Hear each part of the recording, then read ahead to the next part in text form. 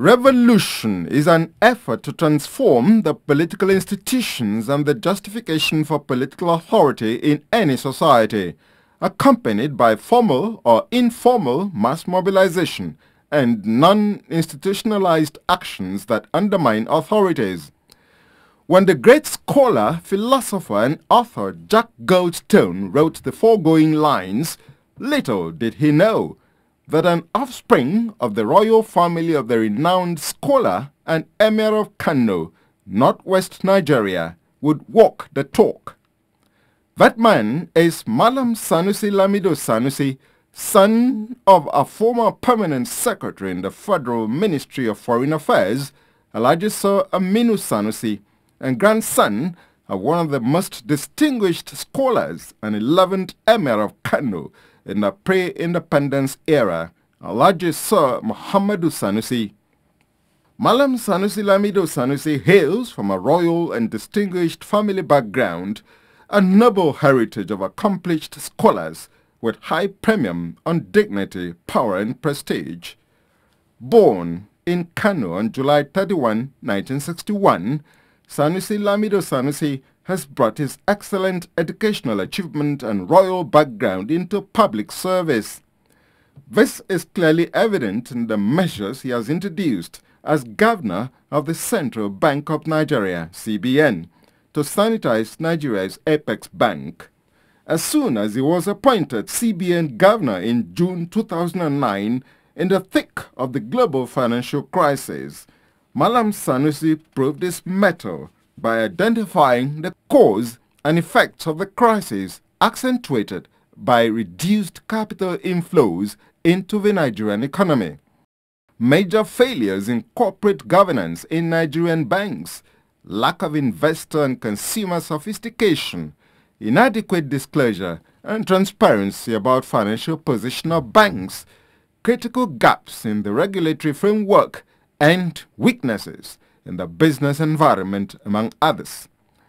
As part of measures to mitigate the effects of the global financial crisis on the Nigerian economy, the Central Bank of Nigeria, under the leadership of Malam Sanusi Lamido Sanusi, rolled out strategies to bail out distressed banks, unlock credit markets, and inject funds into the productive sectors.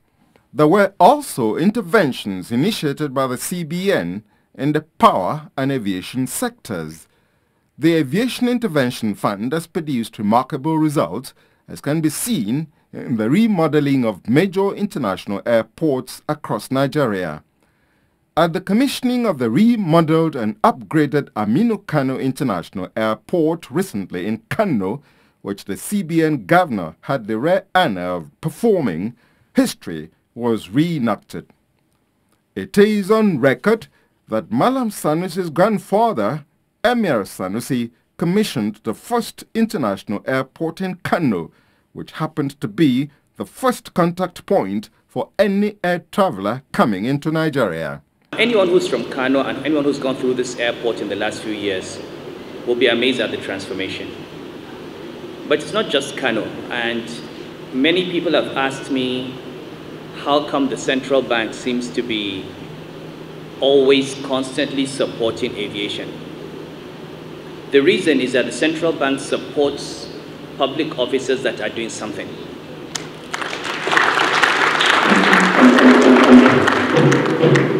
And the advantage with doing something is that people can like you or not like you, they may agree with you or not agree with you. They cannot take away from you what you have achieved. There is no one that will go to Kano Airport or Kaduna Airport or Enugu Airport or Port Harcourt Airport or Lagos Airport and claim that things are not happening. And frankly, that is all that we need from public officers. Build the roads, build the airports, build the bridges, build the infrastructure, build the schools, and let the population, or that's what we should do, and let the population take over. And if each and every one of us who has been given a certain responsibility for one small part of Nigeria decides that he's going to approach, or he or she will approach that responsibility with the level of commitment and diligence that we have seen, say, in the aviation sector, this country would have moved far, far beyond where it is today. So my first advice to myself and to my colleagues in the public sector, whether it's power or petroleum or works or Niger Delta or agriculture or education or health, is let us all try in our areas to achieve so that these achievements are self-evident. We don't have to convince anyone that we work in. Now, the second thing is something that's missing in this conversation that I think we've not noticed. Stella has spoken about a cargo airport for perishables and for agriculture. Now, for me, as an economist and as governor of Central Bank, that is the most important and visionary step that aviation ministry has taken. You see, airports are not just to carry human beings from Lagos to Kano, and that's it. They're not just there to make travel easy and comfortable, make it a comfortable experience for individuals. Kano is an agricultural state. It used to contribute 60% of the total revenues of the northern region from agriculture and industry. The only way agriculture is going to come back is for farmers to be linked to markets. Now, I'll give you a simple example. I just have had the benefit of looking through some tomato survey, feasibility study. And I was talking to the consultant, and he said to me, do you know that tomato costs more in Lagos and Port Harcourt than in London? In other words, if a farmer can produce tomato in Kadawa and put it on a plane every morning in Kano to get to Lagos or Port Harcourt, he would earn more than he would get if he sold it to a supermarket in the UK. And this is really a great opportunity for opening up an entire population and linking them up to markets. So the idea of the agricultural airport, an airport for perishables, an airport for dry crops, is an idea that recognizes that airports are part of the economic development of a region. And that is something that I'd like to congratulate the minister for having that vision for. It's something that I'm sure the people of Kano would welcome and would like to see be actualized as quickly as possible.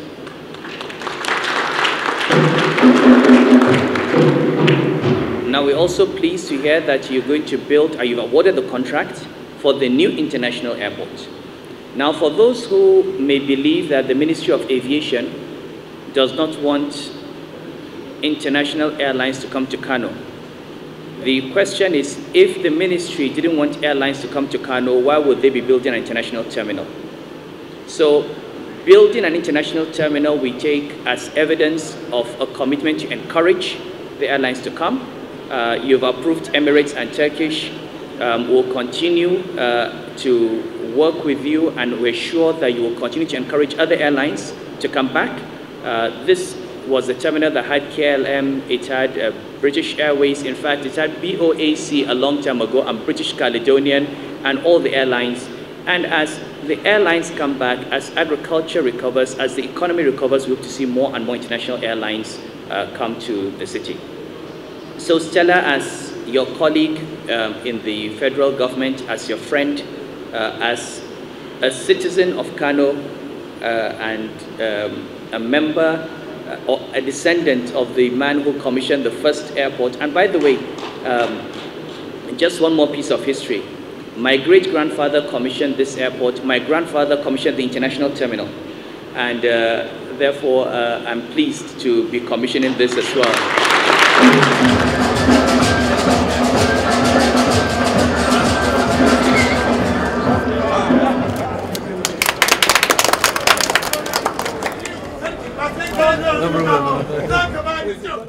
As a worthy prince of the Kano Emirate, Malam Sanusi Lamido Sanusi, Dangmajan Kano, has received widespread acknowledgement of his heritage and honor for his immense contributions to national development.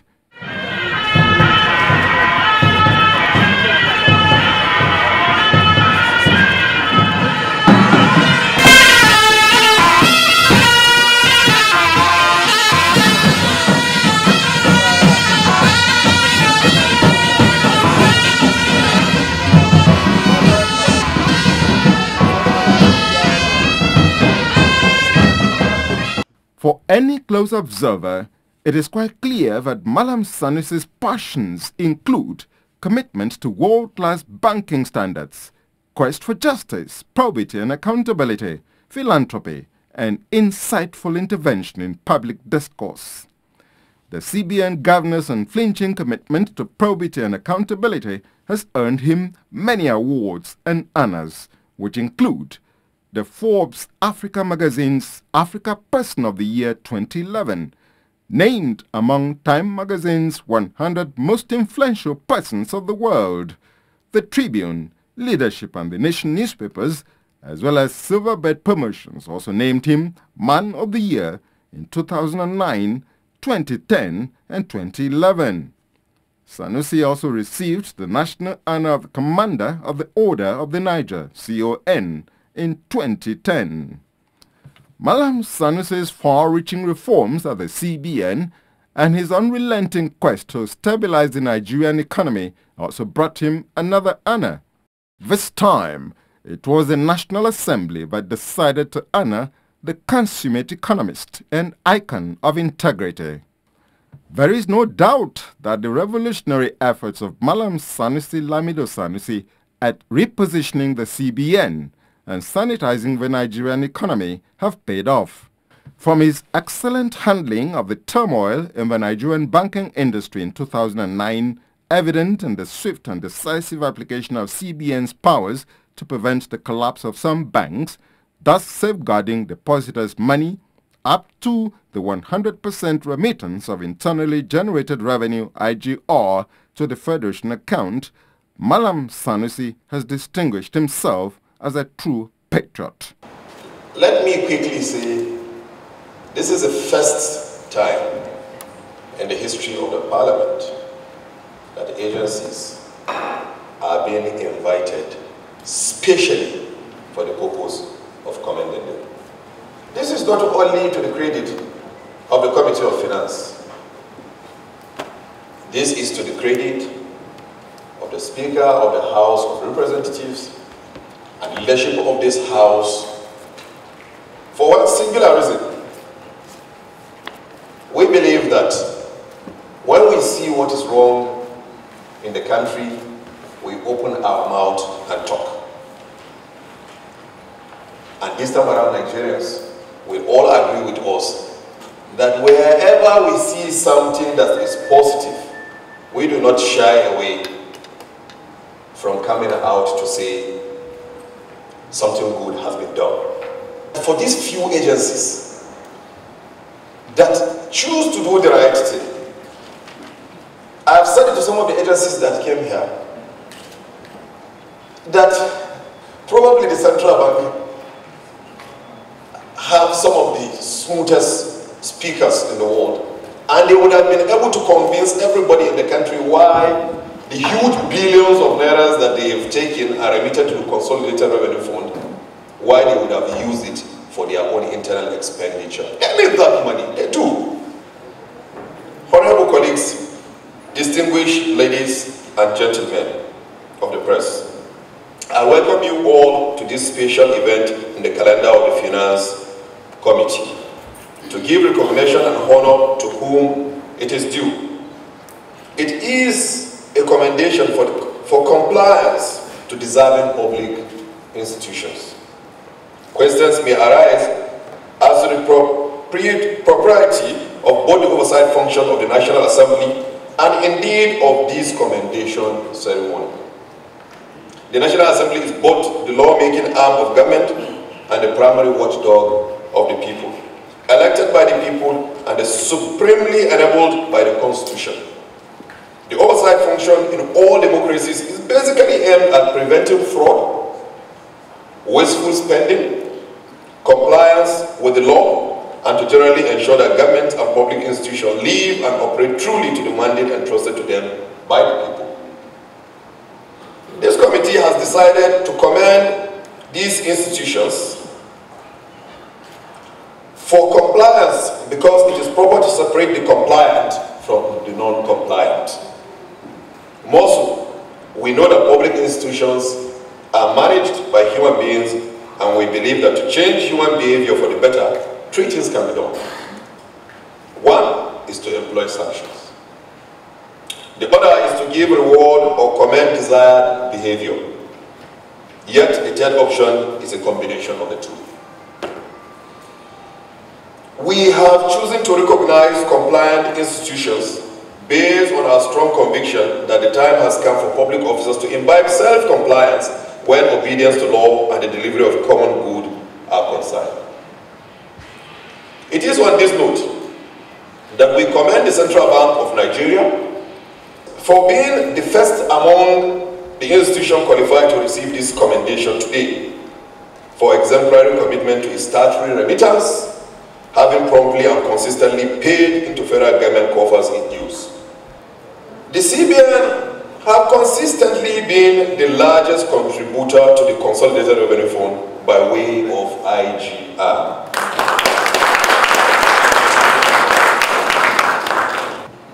The CBN is not a revenue generating agency. It wasn't set up to make profit. The CBN is a regulator. But for the period under review, they've remitted 186.9 billion.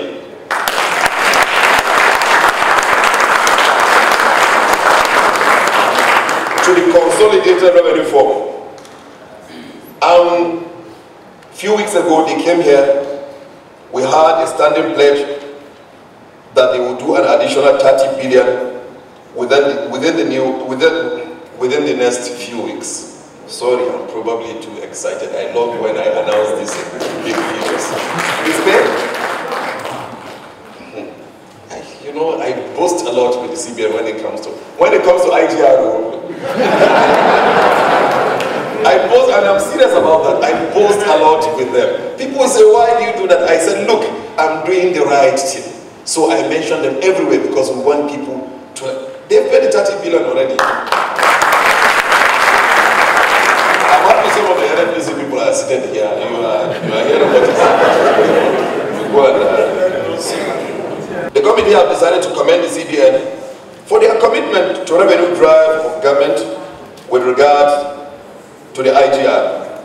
We pray that they continue to keep it up. Now, my hand is not too big, but with the full backing of the entire Finance Committee and the leadership of the House, we'll invite each one of the head of these agencies for a cool handshake.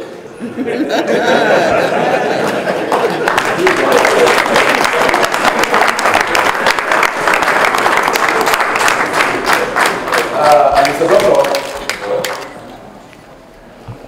I think you do understand the importance of the Finance Select Committee. And the whole of us here are members of this committee. And I think one of the biggest messages that we should all take home here today is that the House never operates with a squint eye, one side eye. We operate with two eyes. And when we see the good in someone, we identify it. And where there is a limitation, tomorrow if you are invited to this house again, on some other issues that is not to praise you, I hope you will not complain. On this, Mr. Governor, from the depth of our heart, we feel so proud of you. People like you make our job very easy. People like you make it easy for appropriation process. We commend you. We encourage you to continue this way. I remember during the MTEP we had board exchanges. But when it comes to the issue of giving out money that is even a more difficult responsibility, we didn't have to flog the governor of Central Bank. He is always paying. I think think the country should take note of that. Everybody should commend him for doing that. The central bank is not only compliant, but the central bank is the highest donor to the consolidated fund. Thank you very much, Governor. Congratulations and keep it going.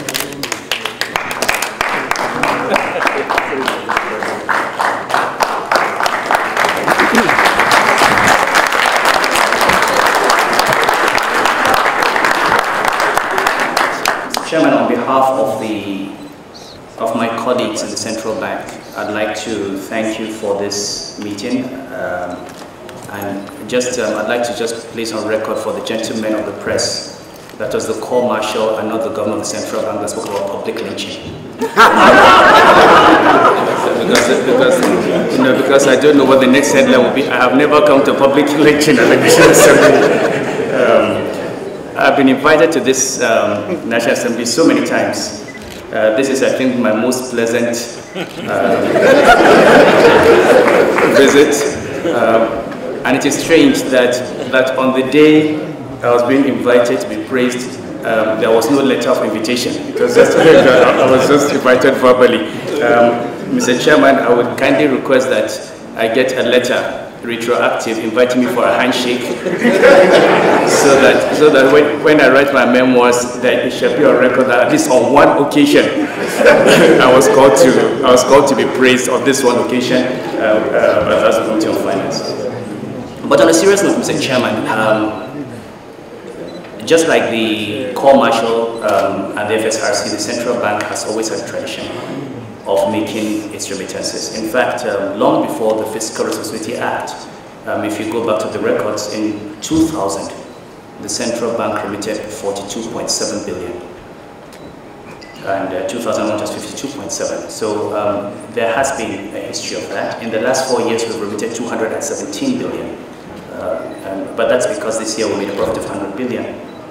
And as rightly pointed out by the chairman, the Central Bank is not a profit center. There are some years where the Central Bank will make losses. The irony of central banking is we make a lot of money when the economy is facing difficulty. It's strange because that is when the banks come to us to borrow money and we charge them interest.